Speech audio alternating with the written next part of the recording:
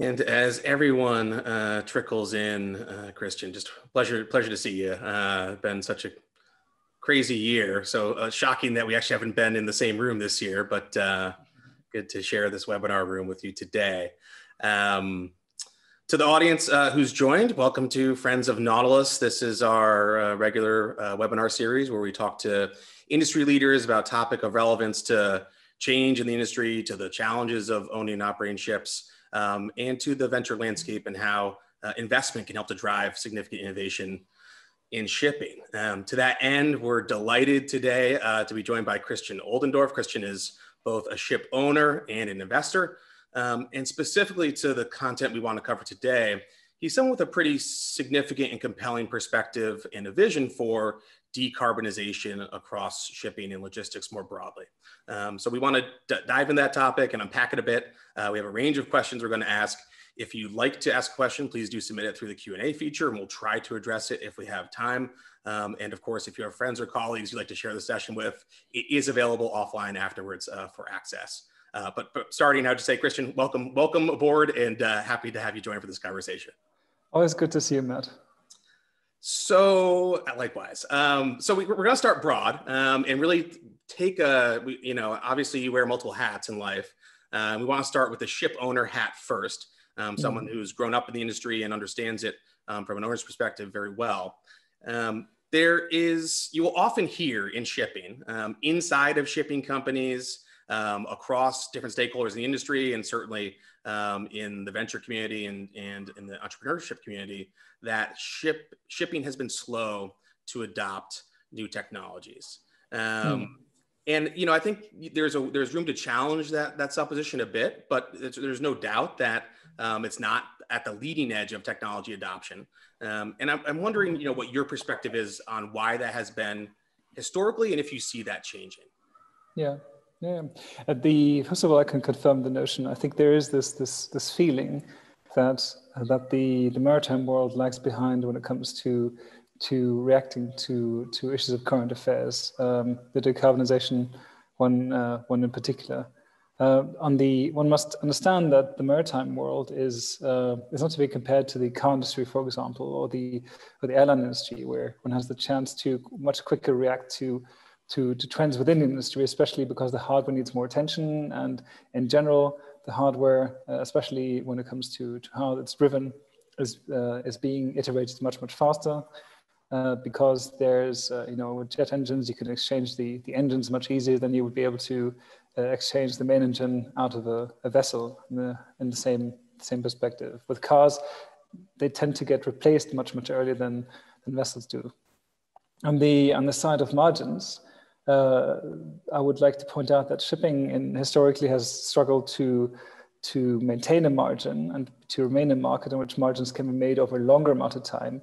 And in order to plan your investment cycles accordingly, to be able to have a sustained amount of innovation, budgets available for experimentation and R&D, and also the certainty that these changes would be implemented, which brings me not just to the item of low margins, but also of regulation. I think that the regulatory part is one to be watched as well, which has its own dynamic. And there are more driving forces in regulation now than there would be 10 years ago. And I do believe that these will change. These will become even more plentiful. Yeah, I totally agree. And I think that analogy with cars, it's so clear in that domain because it's so easy to ring fence a regulatory environment where you could have something like an autonomous vehicle, for example. In shipping, it's much more challenging given the way that trades work and the way that macro level implementation of those types of schemes work across various port nations and across the entire global community. It's definitely the case. I guess it leads to an interesting question now, though, because we definitely see more shipping businesses, more institutions inside the industry leaning into technology adoption. What do you think is the major driving force of that change? Do you think it starts with regulation? Do you think it starts somewhere else entirely? What's your perspective on what's driving that new adoption cycle? So it's hard to pinpoint one factor, but it is, of course, one is generational change. There's a generation that built maritime companies after the Second World War, from scratch out of nowhere, and that these companies, these family-owned businesses, are slowly handing over to a new generation that maybe hasn't gone to sea as much, but has spent time in the business schools of the world, where they've been taught, of course, that when it comes to margins, it makes sense to start with looking at your cost factors and trying to see how you can reduce it, with fuel being a major cost factor in tanker markets in particular. It makes sense to have an eye on that. There's a certain awareness of a new generation when it comes to climate topics, particularly because it's a 20, 30-year affair, and it's a generational challenge. There might also be some part of a questioning of your own asset value, right? So if you invest into an asset today in the last 20 years, trying to assess the residual asset value at that time, which is very important for ship owners, which is when most of your investment is hopefully returned. People don't quite, I guess there was a consensus for a long while that things wouldn't change as quickly as within one vessel's lifetime. But I think especially in 2020 and in the previous years, 19 and 18, there has been more of a feeling that this is a topic that needs attention, starting off with the banks. The banks pointed these points out, that this is something that they'll keep more and more an eye to when it comes to their own loan books, for example. Yeah, that's when we think about the drivers of change. I think there is those three drivers all make sense to us. There's the regulatory environment. There's how financing is changing to support greener investment and what greener investment requires. And also that notion of generational change. I think it's true even across generations as people adopt more technology into their lives, people live on their smartphones, people have engaged in social networks. It becomes apparent, sort of the dearth of technology that exists in certain pockets of shipping businesses when the rest of your life is so technology rich. I guess, the final question here as we transition more to the zero emissions focus, which I know is really core to your mission in life, is, this embracing of zero emissions inside the industry. Do you think it's driving actual behavioral change yet? Do you think that you're seeing a big impact on that? Or is it really now at a much higher level, much longer term oriented, with people thinking about how that behavioral change should come first before actually really driving towards those actions that will reduce emissions? That's a very good question. I do believe that there are several ways to tackle it. If you're trying to aim at portraying a picture in which there's a consensus that climate change needs to be tackled by most parts of the world, I do believe we're there now. Most of the Western economies have started, picking up on this topic. Consumers are more informed than they were 3 years ago. I believe the steps, that will be a multi-step process. I believe, first of all, customers of all parts will understand, okay, how can we reduce carbon emissions? Speaking for Germany, 60% of all businesses have 90% of their carbon emissions in the supply chain. And just understanding that this is something very easy that they don't have to tackle, but where they can pick and choose services that provide a better offering when it comes to pricing and carbon, and eventually the combination of both will give them a new choice in the market. And these are products that are still developing to come to the market. But as there is an increased pressure of supply chain and traceability, there will be more and more companies trying to become more transparent and offering transparent to the customers, offering it as their carbon accounting into the end products cycle, and ultimately carbon taxation will reach these end consumer products as well, where some products might even become cheaper because they're sourced or transported in a more sustainable way. That makes perfect sense, and it's a great segue into this question. I actually want to get a little more specific there, because I think it's a really interesting topic. It's one that is becoming ever more critical in the US as our election results are finalized and as there's a transition in Washington, D.C. This notion of cap and trade, carbon tax, carbon trading schemes, I guess I question a world where this type of transition to zero emissions is possible without those types of schemes in place on a global level. Do you think there will ever be true impetus to drive towards zero carbon without those types of macro level requirements in place, and without having to account for the actual cost of carbon emissions inside of a business?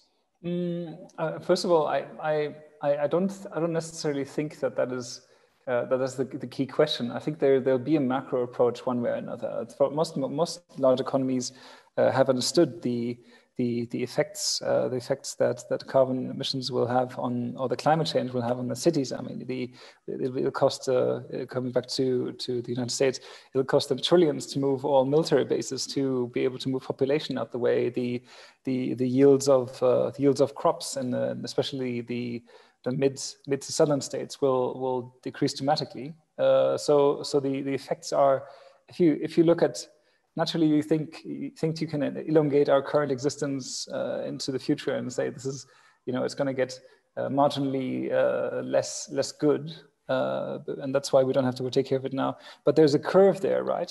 With the climate increase, there'll be a curve that we can't see around at the moment. But anticipating this curve is something that most economies have understood as a major geopolitical threat, especially when it comes to refugee movement and so on and so forth. All these factors have been mentioned by the climate envoy John Kerry as main factors for especially American interests, but it no doubt affects Europeans and Russians and Chinese in the same way. I do believe the world has understood that there's no imminent need to create carbon emissions for the products in the world. If there's a way to reduce them, and if there's a more cost-effective way to arrange transportation or production, I do think most people will be in favor, as long as it doesn't, as long as the cost of it doesn't outstrip their expectations. I think that's fair. What we've certainly seen historically too is policymakers, depending on election cycles, and individuals and businesses, sometimes grapple with those long-term challenges poorly because they're so focused on the short-term trade-offs and benefits. And if there's no compelling reason to act, the impetus is lacking for them to actually drive fundamental change. But I think you're absolutely right, and I'm really optimistic on this front, because it seems like in more and more places around the world there is an absolute commitment to this type of change. It's ambiguous how it will be structured over the course of time, but everyone seems to be aligned in the dialogue that it has to occur, and there needs to be coordination across all components of the supply chain in particular, in order to actually produce a CO2 free product to an end consumer. I would agree that I'm long-term optimistic about what the world will look like afterwards. But I do think that the transformation, it helps to be a little bit pessimistic because it keeps you driven, it keeps you animated, and also helps you drive home the message, because it won't just happen without a certain amount of drive. Very, very good point. And I actually wonder that pessimism, so we, at Nautilus every day, we're talking to shipping interests of all manner. And I think there is still a fair amount of skepticism in the industry. I think one of the things that you often hear from the folks whose concern is a ship, is that if there is cap and trade, if there is a carbon tax, that cost won't actually be borne out through the entire supply chain, but it will become somewhat punitive on behalf of the person who actually owns and operates the vessel. Be curious to hear how you think about it. Well, ultimately, it depends. I would say that's to some degree correct, because the disbenefit of owning a vessel that, for example, consumes a lot of fuel, produces a lot of carbon, will of course be something that would be over strongly burdened on the ship owner and the ship as itself than if you would have a newer ship or such. But this is also a dynamic that has to happen in order for ship owners to understand how to adapt innovation, like Nautilus solution, for example, where you can already now, with little effort, go out and attain technology which will help you solve your problem. So with regards to bearing out the cost, the ship owners will of course have to bear out some of the costs, but as ship owners all incur carbon emissions, it'll be on a somewhat level playing field, depending on your potential and willingness to adapt technology to reduce it, in my personal perspective, or even operational expertise. That makes perfect sense. And certainly for us, when we think about problems that we can solve today, we tend to focus more on operational excellence and fuel consumption itself, and the imperative that you can see there for business results, and leave aside, a robust policy debate about what's right or wrong in the world, and focus on how we can change business metrics. That's also where we can see if there is cap and trade, if there is a carbon tax, if there is emissions trading, it will create another economic driver to focus on in the bottom line of business. But I think that has to be balanced, and the share of who bears the burden of that can't be strictly on the ship owner per se. I just want to take a step back to, and obviously an interesting thing about shipping is that it is an industry that both supports, runs on, and is a part of this whole integrated supply chain around fuel. And so what we're seeing, with the major firms that actually produce those commodities, they have a pretty clear focus on CO2 reduction. They're making investments in different areas to shift the mix of their portfolios away from carbon-centric fuels. I'm curious, if there's anything else you would say about the role that shipping can or should play in that transition, given its fundamental role in bringing those commodities to market and also leveraging those commodities to fuel the industry every day, every year. Yeah. So my big comment here would be that maritime industry will require massive amounts of energy, especially in the era of zero emission fuels, to make any change to what we're doing now. Even now, the amount of carbon consumption and emission of the field is so massive that it is hard to understate. There are 400 million cars in the European Union, 400 million vehicles, and the 80 largest ships produce as much carbon emissions as these 400 million cars. It's only a guise of how much energy is needed for these ships, and it's the great potential of shipping. It could be one of the industries that could be the ones that ignite the fire under a hydrogen economy, under an ammonia economy, trying to re-transport energy systems the way they are. Naturally, many of these will have to be funded by public or state investors to kickstart such a system. But when it comes to selling the product of zero emission fuel, shipping will play a major role, and more than road transportation. So totally, that makes perfect sense. And I'm curious, just to shift for 1 second, when you take off your ship owner hat and you look at this from the perspective of an investor whose portfolio is really broad and looks at a wide range of use cases across different components of this supply chain, where do you tend to focus your time and effort in solving those challenges as an investor? And where do you think that the highest chance for a major return is in those investments? Like a major return, I do believe that there's quite a bit of infrastructure work that needs to be done. And talking about yields, I don't think that the interest in yield will necessarily be in something that is outlandishly experimental. I think the basis work of creating all the infrastructure for the zero economy to happen, solar, wind, geothermal, all of the energy sources that will be required with our increased energy demand. This is a really good business. It's a stable business. Technology is known. The outcomes are known. If you invest in wind and solar and hydro, you'll have a decent investment case for years. And my belief is that at some point energy might ultimately be free, but until then, there's a good return to be made of it. When it comes to technologies, I think I would, I guess the energy management system, going beyond carbon, is always going to be something that one will have to look at on a more granular basis. Nautilus is only one company out there to try and understand the dynamics of one sector, but there'll be much more work to be done in this for the next 5 to 10 years. Yeah, I think it's a big part of the whole challenge. And our perspective would be, there's the energy management challenge, and then there's the, understanding the implications of those decisions inside of a business. So, if we typically talk about data-driven decision-making, KPIs, operational excellence, the next phase of that dialogue is really about how do you assess the trade-offs that will exist in the future as these different types of fuels proliferate. If you have the ability to run on LNG or fuel oil, which one do you choose? I'm curious how you look at that decision, maybe both as an investor and a ship owner. Would you place a bet on one type of technology to move forward there, or would you really opt for more optionality in the future? I think that's the big issue. I think because this is currently in maritime a technically driven discussion, there's an issue about trying to focus on one particular type of fuel. But my perspective is that since we have to get to start decarbonizing now, and hopefully be at a point at which we might have completed it in 10 to 15 to 20 years from now, my feeling is we'll have to transit through many different types of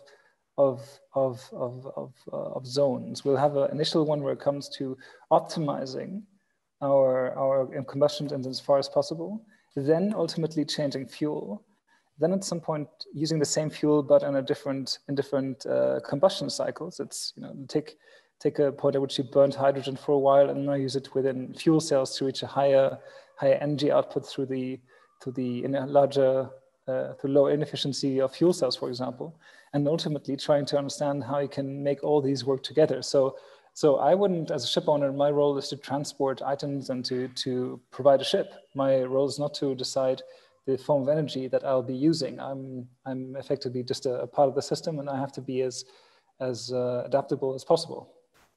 It's been interesting to see that some firms have opted to really be vocal about placing those events. Oh, ammonia is the fuel of the future, and therefore we're all in on ammonia. Our supposition as a business will certainly be the same, which is maintain optionality, build your business to be flexible, accept that the environment is going to be heterogeneous for a long time. And so don't over-index on any one technology, the same way that you wouldn't buy all your ships from the same shipyard or have all your OEM hardware from the same provider. Maintain that optionality and flexibility inside your business for as long as you possibly can. And maritime has a history of having to be flexible. It's the effects of climate change will drive our markets we transfer product from and to, and the dynamics of technical development will drive our infrastructure or the items we use on board. That's absolutely the case.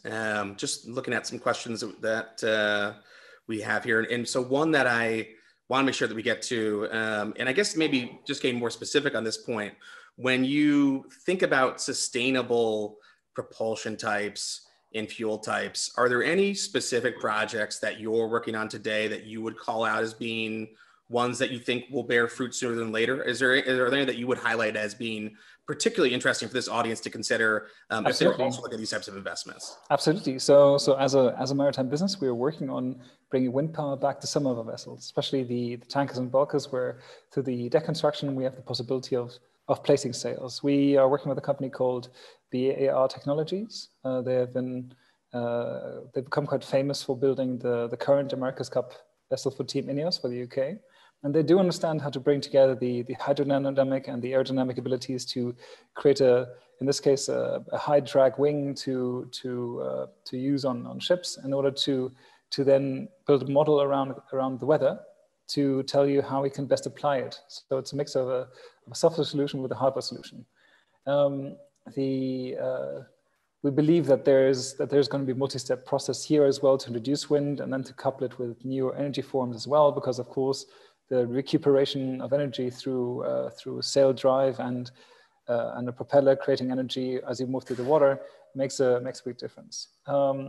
With regards to the modularity of energy, we started a project a year and a half ago called Towards Net Zero, which is a quite detailed project with ETH Zurich, with Equinor, with ABB as partners, where we have designed especially such a vessel that uses an electric engine and then stacks containers filled with either diesel or gas or ammonia or hydrogen engines and tanks on top of it in order to make it possible to modularly arrange your power system in a way that you can always use fuel that's available for your trade. So trying to be able to say, starting tomorrow, we can start using gas or diesel, but we can scale ourselves the next 5 to 10 years into a point at which we only use zero emission fuels if the market should develop and if the supply should develop.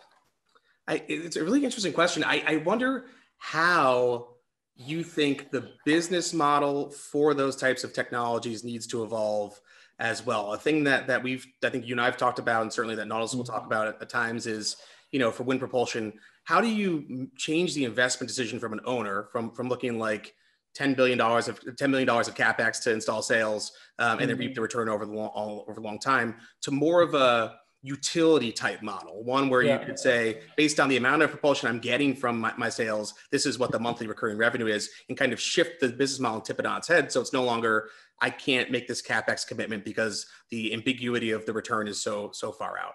Yeah, I think the big struggle here is that, first of all, there's a high cost for implementing the systems and at the moment unclear benefit. One cannot point down the trading area, so you are unclear where to start when it comes to researching this. If one could go out there and build a model in which one could assume how much energy would be supplemented through wind, one could assume how much carbon would be saved, One could find out how much engine hours would be saved. There's money there, right? And if you have the chance to bring that all together into model, and it actually makes sense in the end, if you can make the assumptions that this will work out for you, then I do believe that there is a utility model in there somewhere. But it requires someone going the first way, opening up their data troughs and being able to educate the world about the benefits of this without anybody having to take up too much risk or even having to build one themselves. Yeah, it's that notion of, first mover disadvantage at times, and absolutely, who will be the parties who take those first steps. I guess we have about 5 minutes left. There's just some other content that we want to make sure that we cover with you, because it's fascinating to consider, and especially from the owner perspective, I think, which is the future of shipping. When we think about what the industry in 2050 looks like, let's assume that we've fought these hard battles. All this change that we're talking about has come to fruition. What do you think that means for a shipping business? What do you think that means for the way they operate and the way that they are structured and how they go to market? Well, I do believe that at some point there's going to be a more fragmented industry with regards to geography.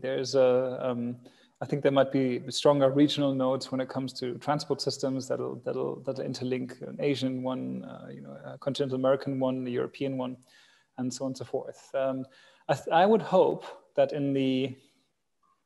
within 10 to 15 years, there would be no dedicated maritime industry as such anymore, but it would be an integrated world between maritime, between the port, between the warehouses, but also between intermodal transport on the way, so that the supply chain itself would be an orchestrated world where one could track the cargo, understand the cost and implications, the cargo, the carbon emissions and such, but also be able to reshift cargo relatively quickly, be able to use trade finance with a more dynamic model, because all the information will be there. At the moment, it's a black hole. You throw something in your production facility in Asia, and it might pop out 5 days later as a surprise on your doormat. This is something that, especially in COVID times, we've seen as a major risk.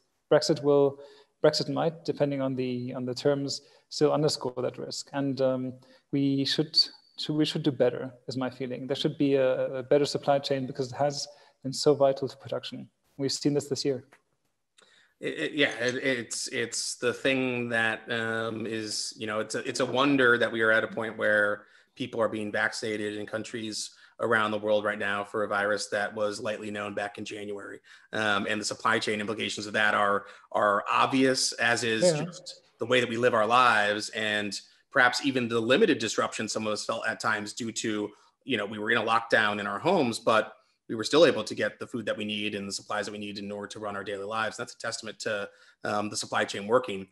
I guess maybe final point here I'd like to get your take on, though, is to get to that point in 15 years time. Let's say it's 2035 and a shorter time horizon. One thing that we notice is that there still is a lot of siloed development, I would say. Companies will focus on port interactions. They'll focus on the ships. They might focus on containerized cargo. People might focus on trucking and land-based logistics.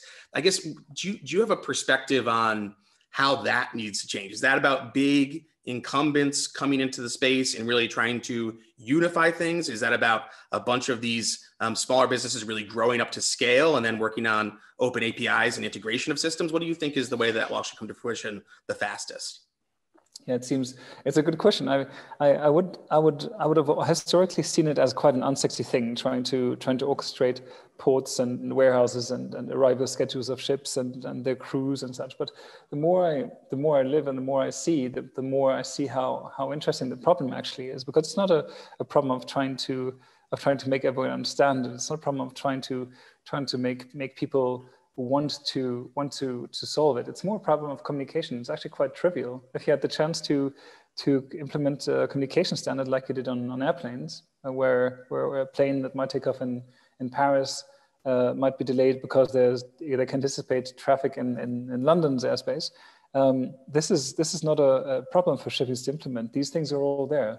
It's more one of trying to force it all together, or trying to understand that there's massive potential in this. So my perspective is that there will be that this is a wonderful work to work with, and that there will be strong efforts, especially from the Europeans, from the Chinese, and from Americans. I think all major ports have an interest in solving this, because it takes it'll alleviate them of time and planning. One can see that the current congestion on US West Coast ports, for example, could be solved easier if it were if the planning would have become a little bit easier. There's a COVID factor here as well, of course, but this is a way of structuring the process. Yeah, it's about that integrated decision making. We often talk about transparency, collaboration, open standards being things that will drive that change. And I think you're right that it doesn't necessarily make sense the way that it works today, and the way that technology companies are approaching solutions is often oriented around that go-to-market model. But the more that those institutions can be leaders in that direction, and you named 3 major sets of stakeholders in China, the EU, and the US, if they take stewardship of that challenge and try to help to solve it, I think that's when we'll get the most rapid adoption across the entire market, is when the leaders really do step up and make a forward-looking plan. Absolutely. Well, Christian, I realize that we're at time. I want to be respectful of your time and our guest time. It's been an absolute pleasure to have you on today. I'm sure we'll have you back at some point in the near future. And thank you so much for sharing your perspective on zero emissions and a carbon-free future for shipping. I'll be looking forward to it. Thank you for having me, Max. Thank you. And thank you all to the audience. Have a great day.